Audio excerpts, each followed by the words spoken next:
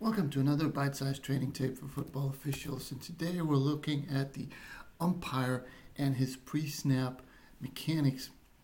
So I'll let it roll here, and the umpire is ready. He's got his whistle in his mouth. Now that can be either there or in his hand, very close to his mouth, but he's ready to kill the play for a false start or any movement by his the center and two guards. And as soon as the ball is snapped, he lets the whistle go so he doesn't have an inadvertent whistle if he's hit by a linebacker or anything like that.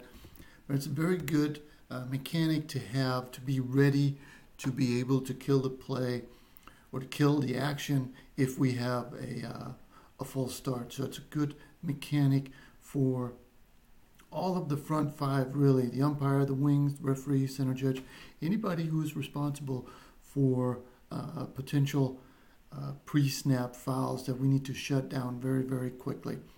So this is a very good mechanic by this umpire. And that was it for this edition of the Bite Size Training Tape. So as always, thank you for watching.